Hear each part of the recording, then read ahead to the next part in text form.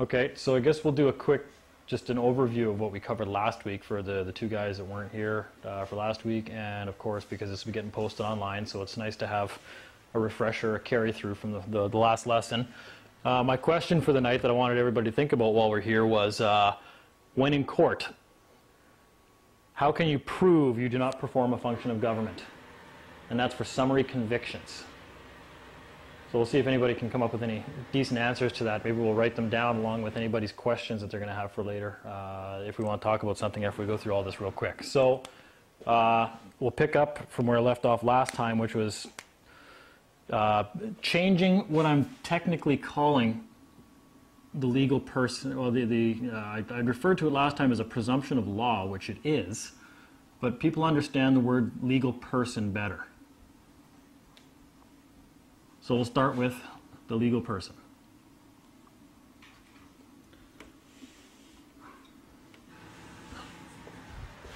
And the mistake people are making when they go to court is they think that the legal person is a new name just for them, or it's something they represent exclusively, or it's something that binds statutes to them, or it's something bad that they don't want any part of, or any other explanation that we've heard people come up with for a legal person. When really, in fact, what a legal person is, obviously, is its own identity. It's its own legal person. It has rights. It can own property. It can sell property. It can do anything it wants to. No one owns title to the legal person. Nobody. Because it is its own entity. You can't own legal title to something that's technically living. And the reason for that is there's about three main components that make up a legal person that are indistinguishable from one another when looking at just the legal person. Even the Supreme Court of Canada has a ruling, I've got it somewhere, that basically the court doesn't see any difference between you, the man, and the legal person. You're one and the same. But that doesn't mean that you are the legal person. The reason they say that is because you make up a vital component of the legal person. And that's the important concept to understand there. Because the same way that corporations are created, we're going back to trust law, which is what we talked about last time, but I'll explain it better this time in ways that everybody understands. And hopefully everyone's had time to reflect on that and get it more through their head, right? So where does the legal person come from? And you guys know from last time that when you're born, particulars of a live birth is filled out, and your parents and the government come together and sign an agreement that basically forms a new legal entity. And so what they've done is your parents came forward as, because you're still a child, and they are your guardians because you can't make decisions, they've gifted your portion of the Commonwealth into the whole trust of the Corporation of Canada, right? So they are the grantors.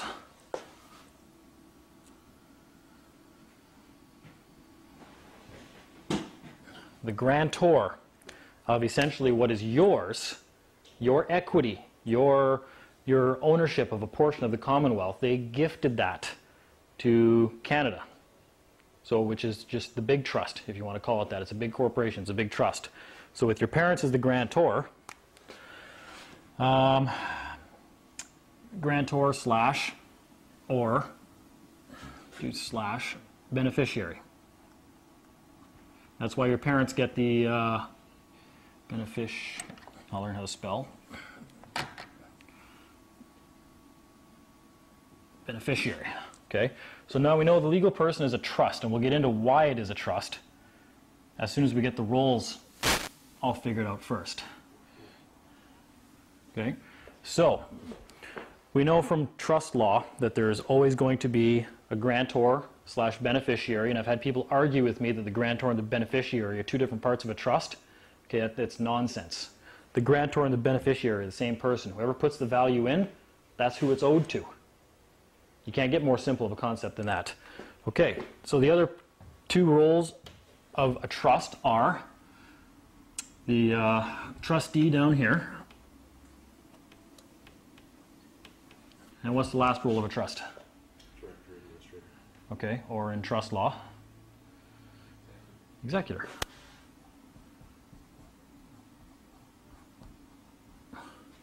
Right. So, this relationship created this guy right here, who is his own legal person.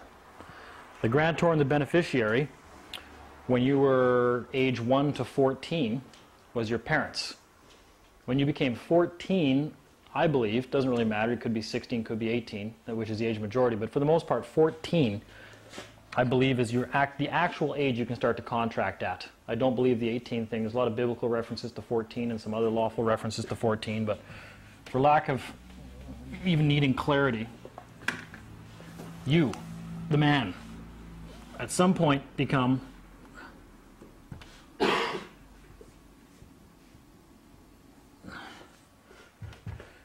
the grantor slash beneficiary, because everything that you own, everything that went into the legal person was yours by birthright. So that's what makes you the grantor and the beneficiary of everything in a legal person. All right, so now we're going to make the switch to corporate law, which actually mirrors. It directly mirrors trust law, and that's actually what a corporation is. It's a trust, right? They just call it something else to confuse people and get everybody walking into court and making ridiculous arguments, and it seems to have worked pretty well for about 2,000 years.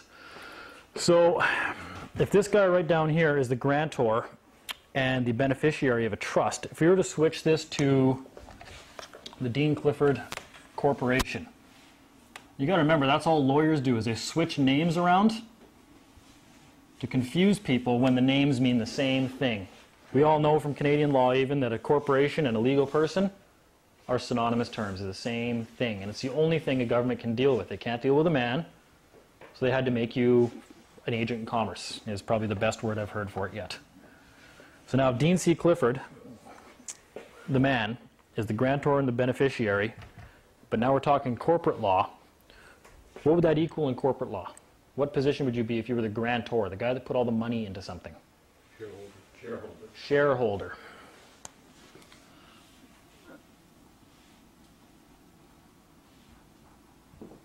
Shareholder. So, we know that I'm the shareholder now because I put all the money into something. I'm the one who gets all the dividends. I'm the one that gets all the benefits.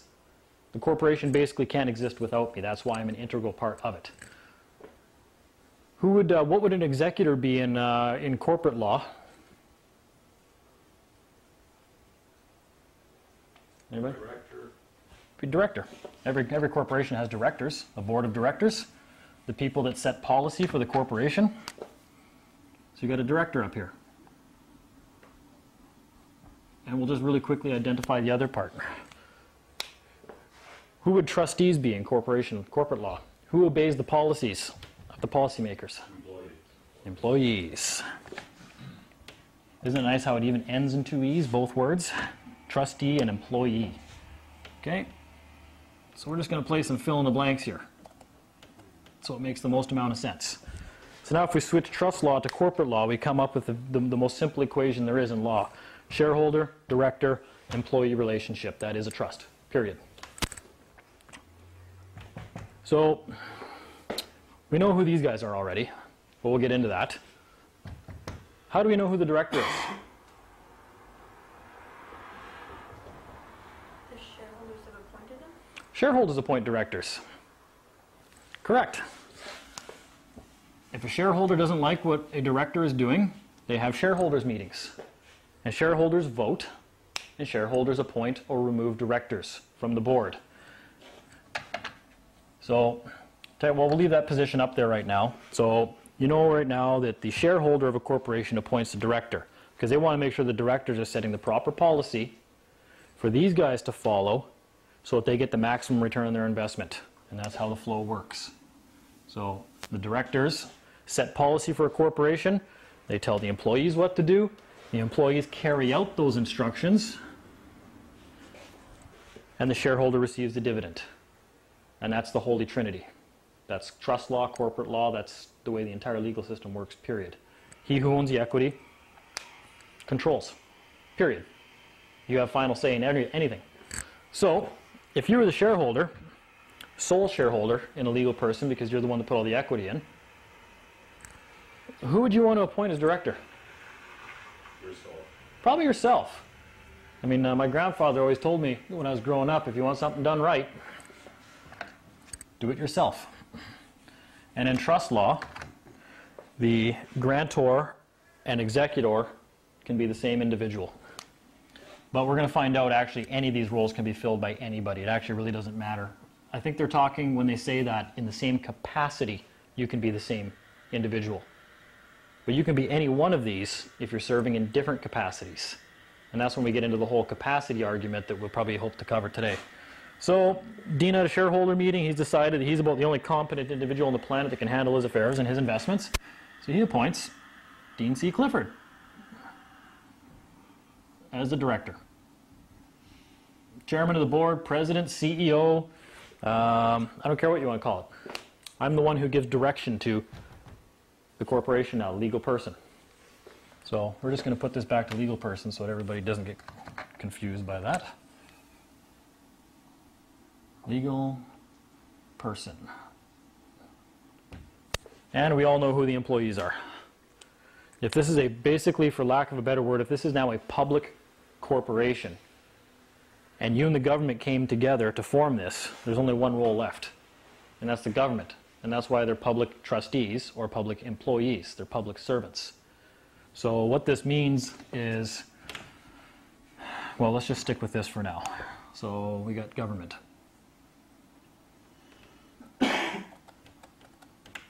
And government, well, employees. And that's exactly what they are. So that's the business relationship going on.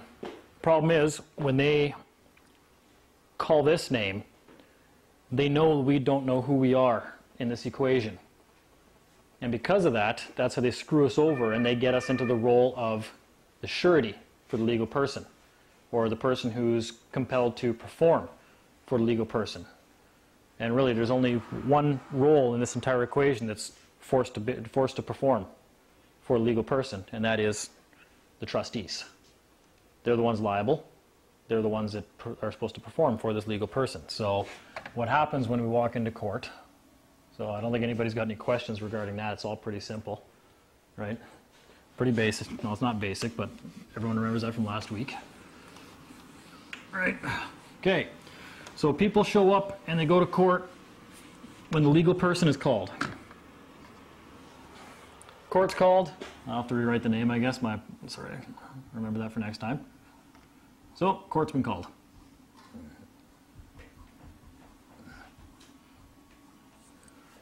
People show up for court, they walk up and, I've heard the arguments, I'm not that person, or I'm not a corporation, I'm a man and I have human rights, and every other argument the planet's made and I've made them.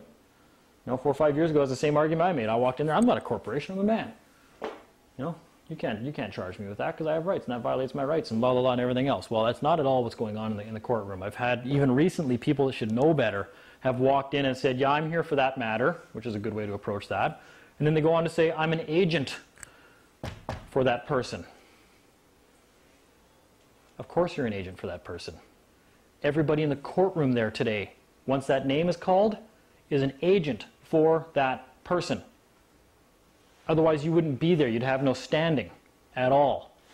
Because the courtroom is nothing more than a hearing, a formal hearing, where records are kept regarding this person right here, like the black book for a corporation, the minutes of a meeting.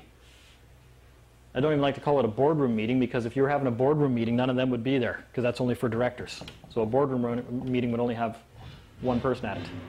I can have that wherever I am. I can have one right now. In my head, I just did. I changed a couple policies around for my legal person. It was pretty interesting. So, court's called. You go in there. Everybody that is there is an agent for the legal person.